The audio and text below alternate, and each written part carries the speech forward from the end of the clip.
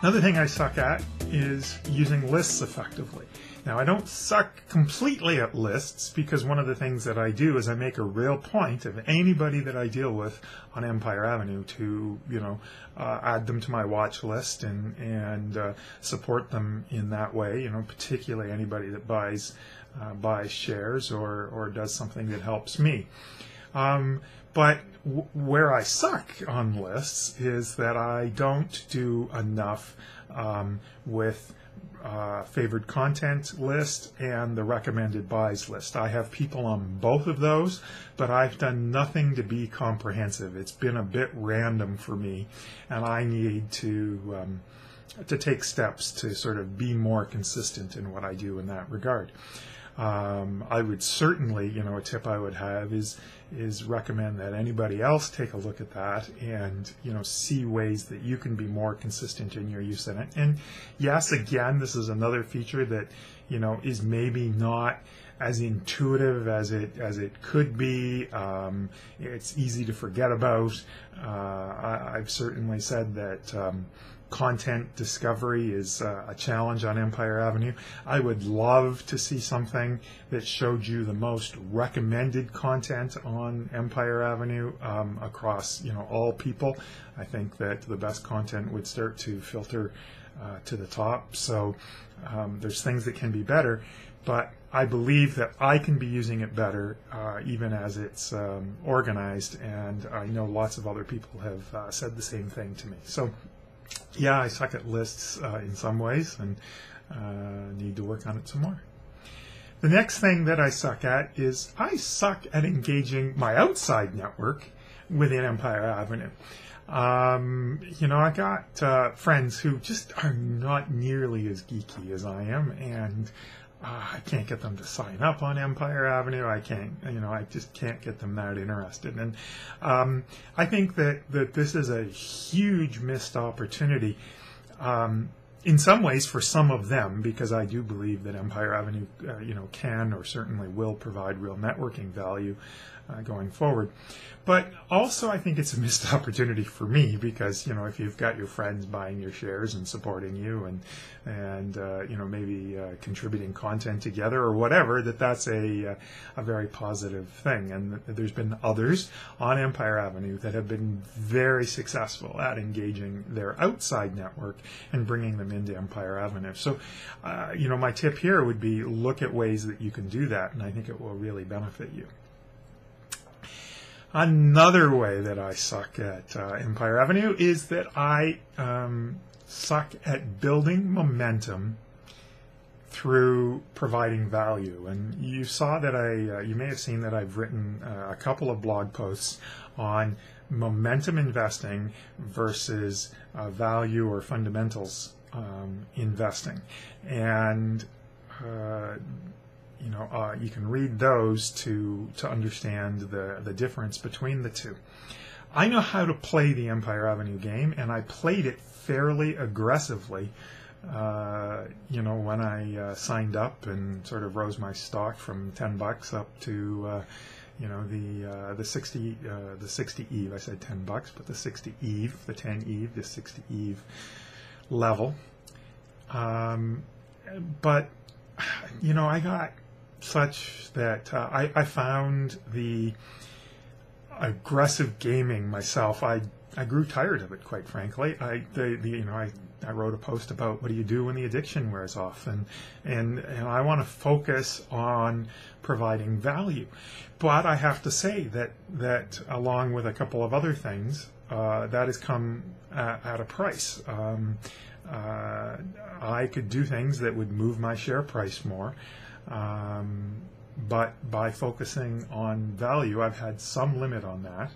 And I've had some people that absolutely, the reason that they own my shares is because they like the blog posts that I do on empire building, or they find that I've been helpful in other ways. They are supporting me because I provide value.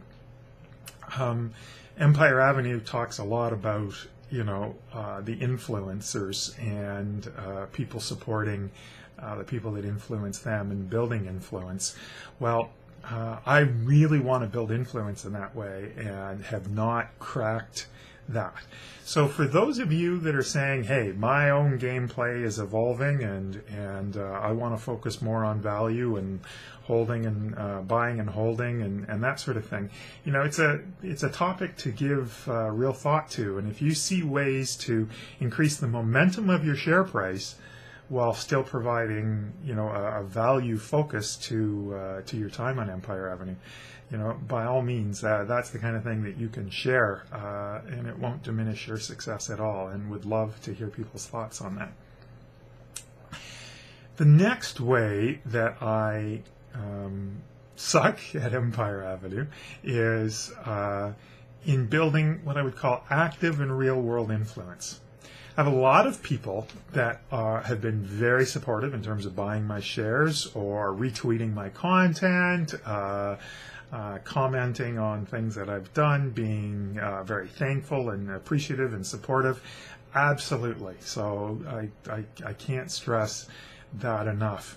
But you know, I sort of say I take it so far, and I've really not put together a good game plan for how do I turn that into real sort of sustainable, active influence. So, you know, I've had some conversations with people about real-world opportunities thanks to Empire Avenue, but not leverage that into any real-world things. Now, I'm patient. It can still come in the future and the like, but I don't have a strong game plan for how I'm going to do that.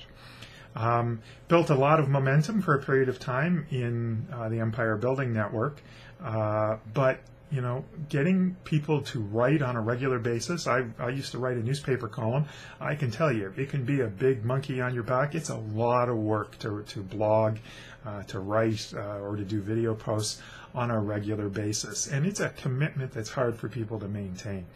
I've not done a good job at being successful at getting people to maintain that commitment. So there's a couple of different ways that, you know, I haven't really created that active, sustainable, or real-world influence. And, you know, it's something to think about.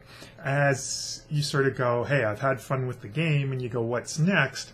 You know, what's going to be your strategy for doing that? And again, I welcome people to share thoughts on that regard. So the 10th and final way that I'll share today that I suck at Empire Avenue is that I suck at doing everything I want to do related to the site. You know, I've talked about in the past some of the things that I'd like to accomplish, and I've certainly done some of them, had some good success. But there has been more that I want to do, and you know, I haven't got there yet. So, for example, I really want to have a wiki that allows people to, you know, come and get a here's your guide to using Empire Avenue if you're new. You know, blog posts work in a chronological order, and if you're really trying to figure out where to start as a beginner, it's not the best format for finding information. So that's just one area on a place that I fall down. I would love to have a podcast. I would love just to sit down and, you know, have a partner that I chatted with once a week about Empire Avenue, and I haven't made that happen. So, you know, lots that I'd like to do and take it to the next level, and it's just hard because, you know, I've got a real life, got to work, I got to pay the bills. And just blogging every day, which is one of the things that I don't suck at. I don't get every day, but blog quite a bit. It's hard to get to everything. So, you know, I suck at getting everything I'd love to do. Anyway, this has been a long video already. That's it. Top 10 reasons that or top 10 ways that I suck at Empire Avenue. How many times have I said that now? Let me hear your thoughts on things that you can do better, or ways that you've addressed some of these ways that I suck, you know, so that you've been successful. I'm a great believer in sharing with the group, and that when we do that, even though we're giving away maybe inside tips and things, that it comes back and benefits us.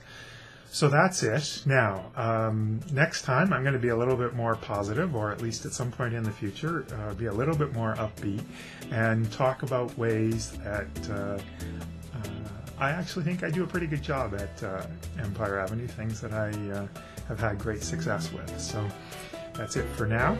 Again, I'm Bill Pitcher, and happy empire building.